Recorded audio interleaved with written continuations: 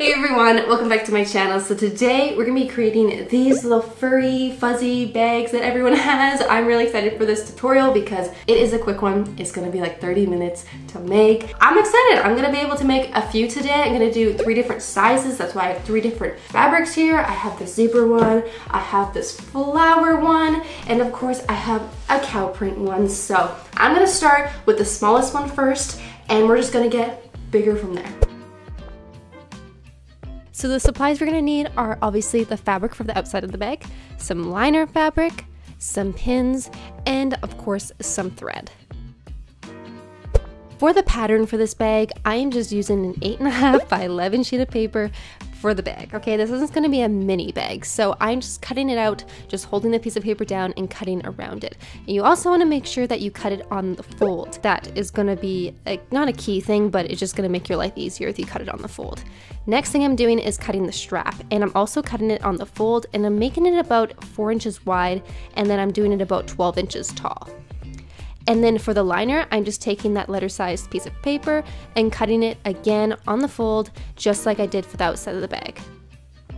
Okay, so the first thing we're gonna do is we're gonna take this large piece of fabric that we cut out, and we're gonna fold the right sides together, like so. Next we're gonna do is you're gonna take either your clips or your pins, and you're just gonna clip or pin the sides together. We're not gonna cut the bottom because why, make more work when it's already put together, so we don't have to sew the bottom. So I'm just gonna clip all the sides together, and then we're gonna jump onto the sewing machine. So now I'm just on my sewing machine, and I'm just gonna do a straight stitch from the top to the bottom. My seam allowance is probably gonna be about 3/8 of an inch. If you see on your sewing machine, you can just line it up, but I'm just gonna do a straight stitch. And then this is what it should look like after you're done the first side, and then I'm just gonna do it to the other side now. Okay, so now I have it sewn like this. So what I'm gonna do is these bottom corners right here, I'm just gonna go ahead and I'm just gonna snip them on an angle like so, if you can see this, just like this. So you want it snipped like this, so when you turn it inside out, it actually looks nice to the corner and it's not all bunched up. So that's what I like to do for the corner of the bags, is just snip it a little bit so there's less fabric inside. So now we're gonna put this aside and we're gonna work on the liner now. So we're doing the exact same thing we just did with the liner. We're putting the right sides together, and then we're gonna just do a straight stitch on both sides. Also, don't forget to do a little snip on the corners of the liner.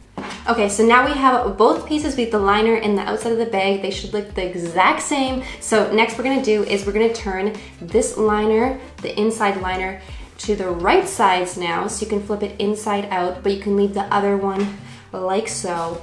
And then once you have it nicely folded outwards like this, you can go ahead and put it inside of the bag. So they should look like this when you open the bag up. It should be the wrong side, and then in the middle here, both the right sides should be together. And again, for this step, you can either use pins or you can use clips, whatever you have. All you're doing is just clipping or pinning together the liner and the outside of the bag, so it looks like this.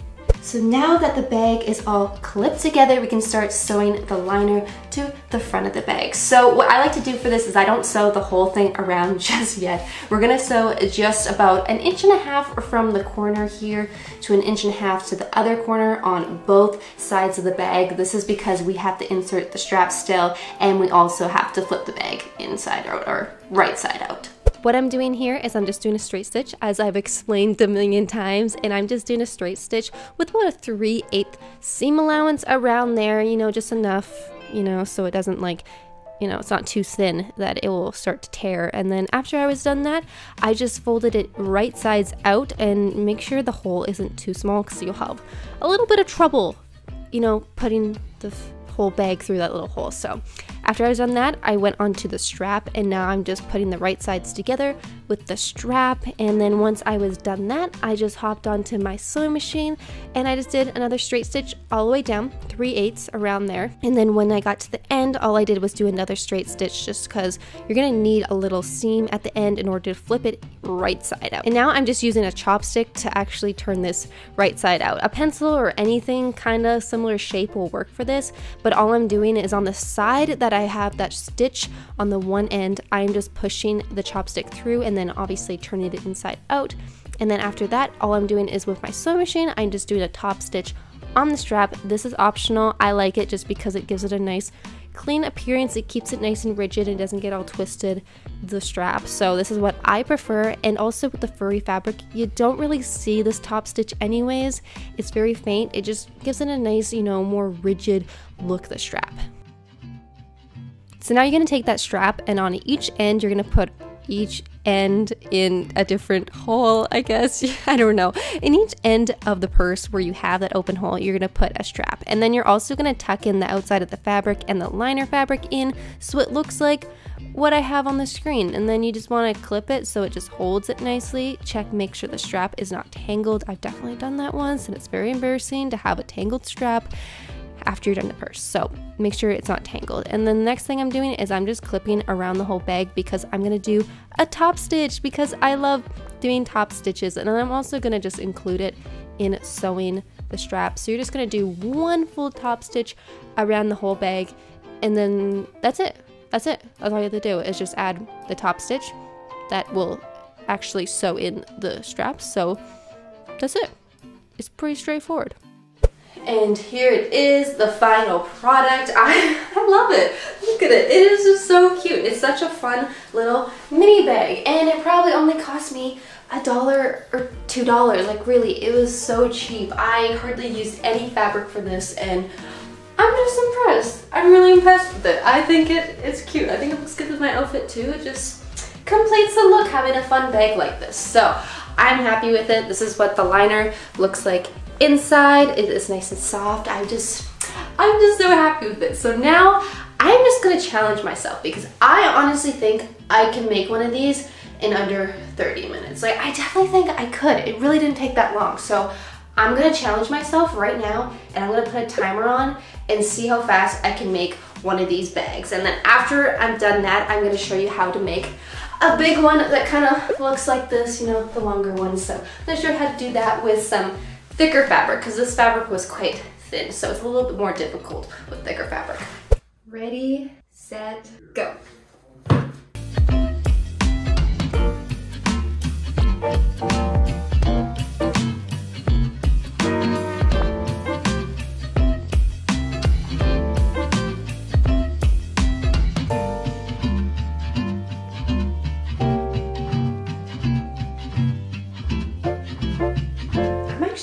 Kind of impressed with my craftsmanship, to be honest.